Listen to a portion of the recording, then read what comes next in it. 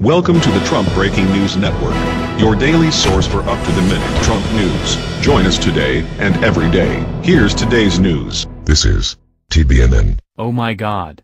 What Meryl Streep just called Trump supporters should have her arrested for hate speech.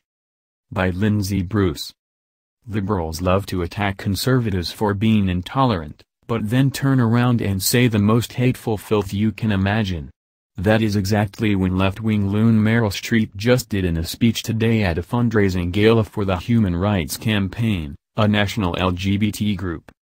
In a disgusting display of intolerance, Meryl Streep just referred to everyone who supports President Trump as Nazis.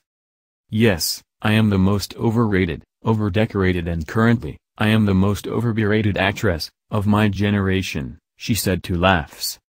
She noted that she wished she could simply stay home and load the dishwasher rather than take a podium to speak out, but that the weight of all these honors she's received in her career compelled her to speak out.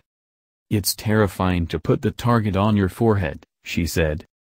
"And it sets you up for all sorts of attacks and armies of brown shirts and bots and worse, and the only way you can do it is if you feel you have to. You have to. You don't have an option. You have to." The term brown shirts was first used to describe an early Nazi militia. So Meryl Streep seems to think that anyone who criticized her unprovoked attacks against our president is comparable to Nazi militia?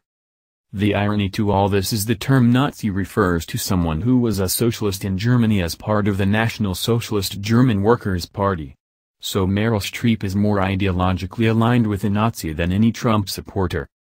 As John Adams said, facts are stubborn things. That's the news. Join us here every day. Be sure to subscribe and click the bell. See you next time. This is TBNN.